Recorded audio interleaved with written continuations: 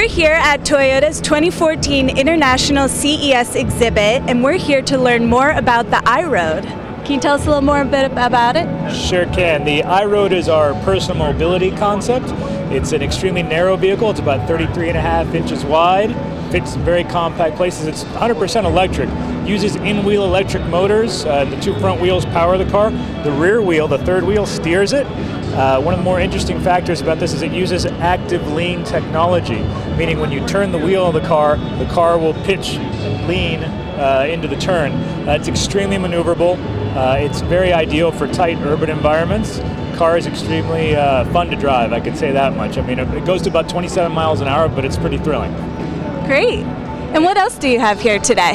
Whereas the iRoad is something that's more ideally suited to dense urban environments you'd find in Europe or Japan, this concept represents a production vehicle we will see here in California, in the United States, by this time next year.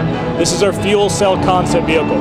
It uses an electrochemical reaction to produce, from compressed hydrogen, to produce electricity that powers an electric motor. It does contain a battery.